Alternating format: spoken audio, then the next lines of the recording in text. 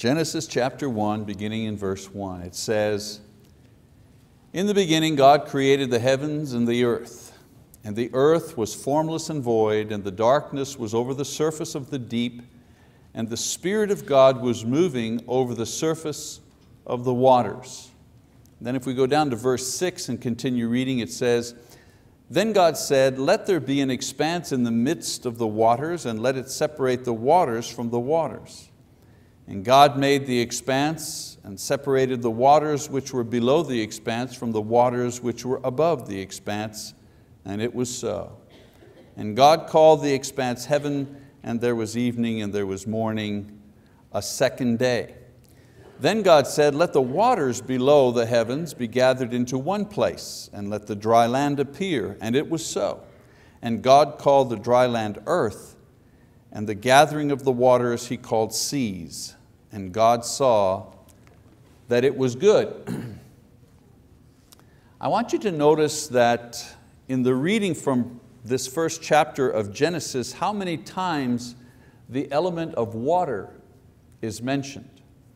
In the first 10 verses of Genesis chapter 1, heaven is mentioned 3 times, earth 4 times, light or day is mentioned 8 times, but water is mentioned 10 times. Water is certainly the dominant element in God's creation as far as our planet Earth is concerned. 70 to 75% of the Earth's surface is covered by water. Some other interesting facts about water: 97% of all water is contained in the oceans, and only 3% of the Earth's water can be used for drinking. And 3/4 of that 3% of drinkable water is frozen in the polar ice caps. So it's no wonder that access to clean water for drinking, for bathing, and irrigation is a key to prosperity for any country. Now, next to oxygen, it is the most necessary element to support life in all of its forms. It's no wonder then that God uses water as a key symbolic element in spiritual life as well. As a matter of fact, it is the most used symbol in connection with the miracle of salvation in the Bible. For example, the great flood in Genesis chapter 7. Water here is used to execute judgment. Those above the water in the ark, they're saved. And those below the water who refuse to enter the ark are drowned. And so water separates the living from the dead, and the ark is the facilitator. Another example of water being used in the process of salvation: Moses and the Red Sea in Exodus chapter 14. I'm using examples that are familiar to all of us. Again, water is the key element dividing those saved from those destroyed. Moses, before parting the Red Sea to allow the Israelites to escape the pursuing Egyptians, says, "Stand by and see the salvation of the Lord, which He will accomplish for you today." It's in verse 13. So note that Moses refers to the parting of the waters, not as a miracle, which it certainly was, but rather as salvation. Water, once again, being the difference between safety and destruction. The Jews walking through the parted waters and escaping the Egyptian army, and the same water drowning the Pharaoh and his army as they tried to follow the Israelites through that same water, with Moses performing the miracle. Another example of water being used in this salvation motif, if you wish, Joshua and the crossing of the Jordan River in Joshua chapter 3 and 4. Of course, this is a less familiar story, but nevertheless a powerful example of God's use of water in connection with salvation. We know the story. After 40 years of wandering in the desert and the deaths of Aaron and Moses and the first generation of people who had left Egypt, Joshua now is the leader, and Joshua is told to lead the people into the promised land. Now they could have come into the land through a land route through the south. They could have come into the land of Canaan, if you wish, using a southern route. But God has them enter the land from the east, which requires them to cross the Jordan River. And so the Lord tells the priests to carry the ark into the river, and as they do, as they step into the Jordan, the waters separate. And the priests remain in the middle of the separated waters, and the people are then instructed to cross over onto the dry riverbed as the priests remain in the middle holding the ark, and the people pass in front of them and cross over to the other side.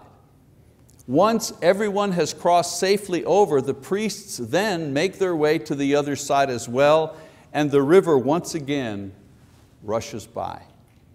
In this instance, the water separates the past life with its suffering and death in the desert from the new promised life of abundance and blessing, the promise fulfilled. So it's interesting to note that God uses the priests as the intermediaries between the old and the new, and these two being separated by water. And then of course the passage that I was talking about this morning, a familiar passage to all of us, actually used it not only in my sermon but in my Bible class as well, and that's in Acts chapter 2 verse 38, another very familiar passage. Of course, we have water baptism used by John and Jesus to announce and prepare the people for the arrival of the kingdom of God. And then after Jesus' death and resurrection and ascension, the apostles preach water baptism in Jesus' name as the point where all past symbolisms all meet at the same time. In the past, God rescued and transported them to safety and the promised blessings through the miracles using water. But now He performs another miracle, this time in the water. And this time it's in the water of baptism. He grants each person who enters into the water by faith in Jesus Christ the right to be called sons of God and live forever. Galatians chapter 3, verse 26. Now, in the Old Testament, God performed miracles with water. The worldwide flood, the separation of the Red Sea and the separation of the Jordan. Those were miracles that He did with water. And He did it as a sign pointing to Himself as the Savior of His people. In Deuteronomy chapter 33 verse 29, the writer says, "Blessed are you, O Israel, who is like you, a people saved by the Lord." In the New Testament, in Jesus' baptism, God performs a miracle in the water, granting eternal life as a gift to all those who believe in His Son, Jesus Christ. New Testament says, "Truly, truly, I say to you, unless one is born of the water and the Spirit, he cannot enter the kingdom of heaven." John 3:5. And then a little later it says, "For God so loved the world that He gave His only begotten Son, that whoever believes in Him should not perish, but have eternal life." In every case, whether it's the Old Testament or the New Testament, there is the water, there is a miracle, and there is a salvation of some kind.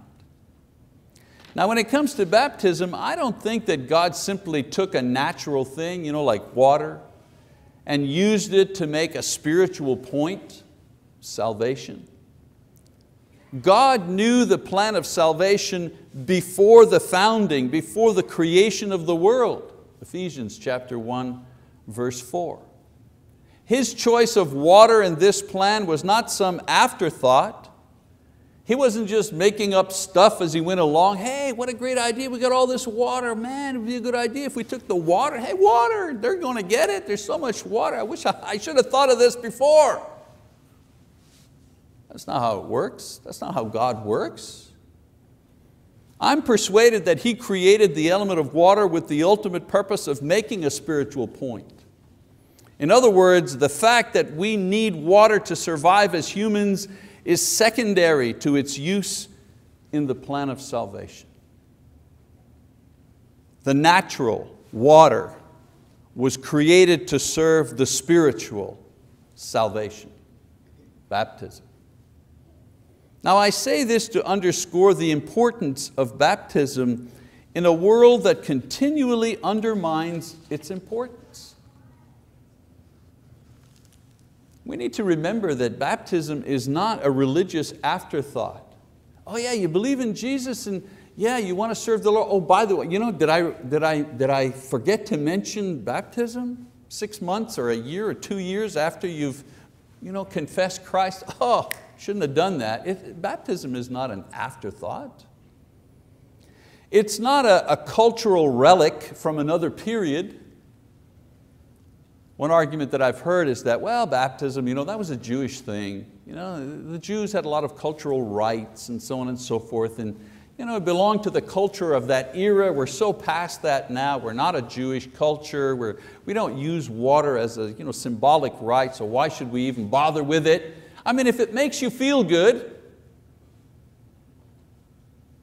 like our Pentecostal friends, they see baptism in water as simply something that edifies you. If it's edifying to you, if it makes you feel good spiritually, go ahead and do it. It's a good thing. Can it hurt? That's not our idea. We don't see baptism as a cultural relic from another period. And it's not simply a symbol that we can choose to ignore if we want to become because we are so spiritually mature that we're beyond symbols. Another argument that I've heard. Baptism is the historic time and place where we cross over from death to life, from condemned to saved. Just as a very real flood separated the living from the dead, and a very real Red Sea divided the Israelites who lived from the Egyptians who died. Just like the Jordan River, the real Jordan River, stood between the old life of wandering in the wilderness from the new life in the promised land. The Jews did not come to a symbolic Jordan River. They came to the actual river that needed to be crossed. And so, in the same way, the very real water of baptism, here and now, separates those who are saved and will live eternally from those who will be condemned eternally. I emphasize this idea of history because it's so important. And sometimes we don't see the historic nature of salvation. Jesus Christ, a real person who lived and breathed and walked on this earth, who died a very real death, historically recorded. Jesus' death is not a myth. It's not a symbol. If we lived at that time, We could note the calendar day that it happened. We could note the time that it took place. We could remember, just like 9/11 or other great tragedies, where I was when Jesus died, if we lived at that time. This thing called the crucifixion happened in history.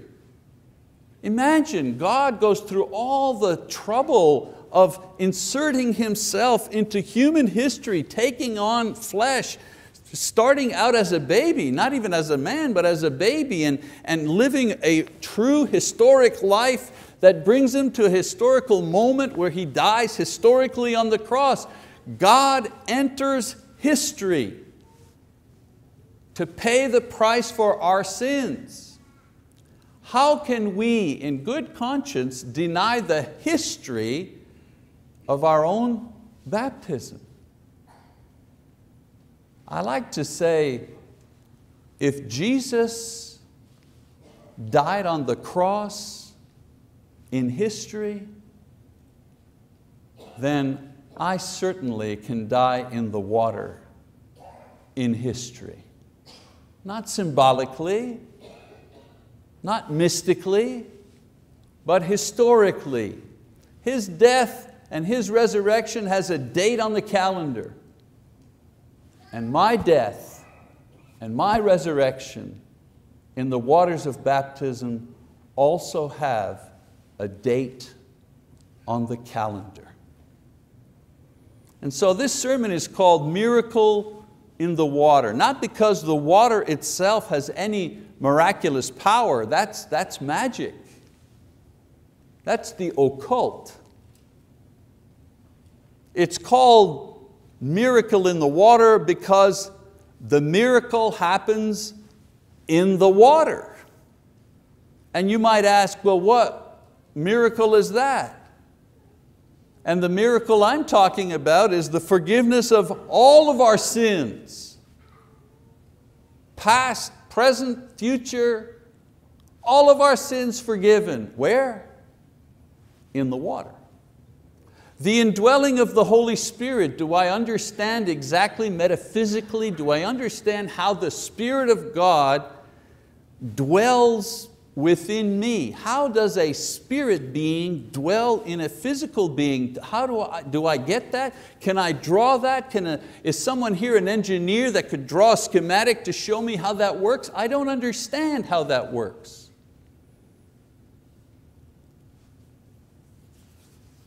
But I think it classifies as a miracle, or it qualifies rather as a miracle. The Spirit of God dwells in me. And when does that happen? In the water. And the result of eternal life because of this happens where? In the water. And so the water merely marks the time and the place that the miracle happens. It doesn't cause the miracle. God is the one who causes the miracle. But I can tell you that I go to sleep at night and I remember the day and the hour and the history of the time in my life when the miracle happened to me. So no matter when or where the water appeared, the flood, the Red Sea, the Jordan, baptism, it always required faith in order to enter in. Faith, for example, that you would be safe in the ark. Faith that you would be saved from the Egyptian army if you walked through the Red Sea. Faith that God was leading you to the promised land and not an attack by the powerful Canaanites if you crossed the Jordan. And finally, and most importantly for us, faith that Jesus is the Son of God and will raise you up on the last day if you meet Him with repentance in the waters of baptism.